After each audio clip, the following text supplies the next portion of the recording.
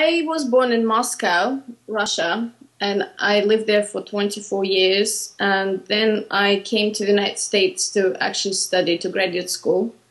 And since 1996, I've been living here. I did not study film in Russia. I studied linguistics and languages. And so but kind of always wanted to be a filmmaker. And so when I came here, that was basically my way out from the academia world of languages to kind of filmmaking world.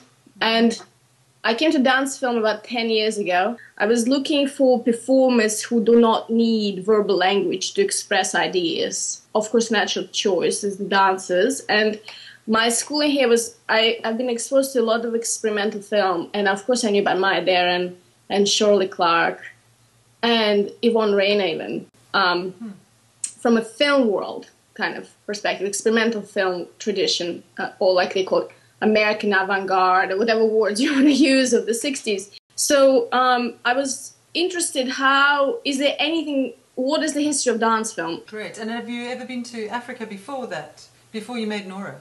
No, this is a very interesting kind of journey, because in 2002, I think, somebody approached me to edit a film. It was a lot of footage from a festival in Montreal where they sometimes present the companies from Africa. And that's the first time I actually learned that there was even like a movement of contemporary dance there. And I started to research a little bit, and I was quite interested, also trying to understand the politics of it all, because I couldn't really understand how is it possible that these people also, doing all this contemporary work, being completely ignorant in many ways, like how is it all working out really? And understanding this relationship between contemporary Africa and traditional Africa. And that film brought me to Joan Frosch. She asked me whether I'd be willing to make a film with her about this movement of contemporary dance in Africa. And so that's how I started to get involved deeper and deeper in this scene. And then eventually we made the film Movement Revolution Africa, and that's through that film I met Nora, who at the time was working with Urban Bush Women, which is an American company based in New York. And it was a really personal connection more than a kind of political connection of any kind. I mean, she kept saying to me, well, we're both nomadic women, we travel everywhere, we don't really kind of have home, we're so cosmopolitan, but at the same time, it very much, where we're from, very much composes and defines how we think and perceive the world.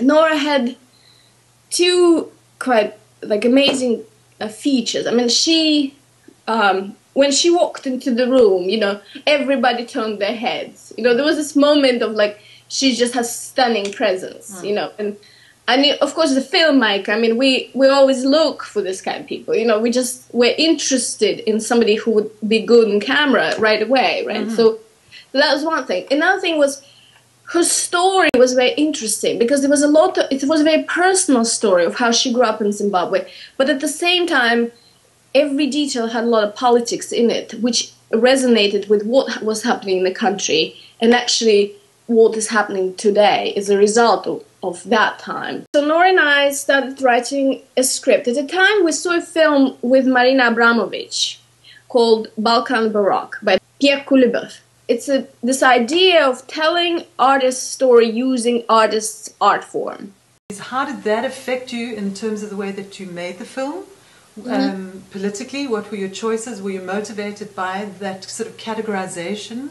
And then how were you motivated, and your connection with Nora, how were you motivated within her specific stories and her personal stories, and how are they then affected by the end outcome, which is the dance film, as opposed to a dance video or more abstract way of telling the stories? First of all, I mean, David Hinton and I think we're filmmakers. We make cinema. So for David, there was no even a single shade of a doubt that's going to be for cinema, because that's what he makes. In a way, we wanted to reach as many people as possible. So from the very beginning, it was clear we're going to make a dance film, which would be accessible, perhaps, in terms of the storytelling, inventive in terms of the form. We really tried to be very specific and go from Nora's story. We didn't know much. I mean, of course, we knew history of Zimbabwe, or like, I mean, I actually knew it because of the communist world, more so, you know, and David, of course, knew because of the England whole connection to all this. So in many ways, we were kind of quite familiar with what happened. But we were trying to look for kind of, you know, details from her story. And very soon, when basically the way we worked, I interviewed her like for a long time. And from those stories, I would pick little details or scenes, and then I'll bring them back to her. And I'd say, okay, well, how about if we take this scene? What would that mean to you? And soon we basically came to 12 episodes. You don't say what that means. You just present the facts and allow audience to actually try to make connections and understand. Or like, you know, she was purveyor of all things British. You know, white sugar, white flour, you know, white soap. I mean, she was teaching locals how to brush their teeth. I mean, all this thing, it's subtle. It becomes very kind of subtle, but it talks about big history, you know. So in many ways, that was the approach. Just to be very specific, but don't make those generalized statements in any way, but just work out the details as visually interesting as possible. Yeah. So the goal was a decision to avoid cliches. And finally, we were interested in what does African cool mean? What does it mean? We looked at a lot of photographs of different photographers, African photographers, but also Western photographers who photographed Africa in different periods of time, you know, in colonial period, post-colonial. And the last thing to say is that, which we had a big argument about with Nora, David and I really like this filmmaker named Sergei Parajanov. His approach to cinema was to create those kind of visual tableaus. So each shot is basically a choreographed scene. He uses very well foreground, background, and middle ground. The action it's all with movement, but he doesn't work with dance, he works with actors. There's some kind of mystique about it, or myth, in a way, because the images are so gorgeous, everything is so well composed, and it becomes this kind of a work of art in itself, almost like in each frame. And this kind of approach, one of this like formulas cinematically, we wanted to translate that approach to Nora's story. So it's a very similar kind of framework. We're telling a story of Nora that happened in the past. It's a memory film, but finally it was economical. We didn't move the camera, for instance.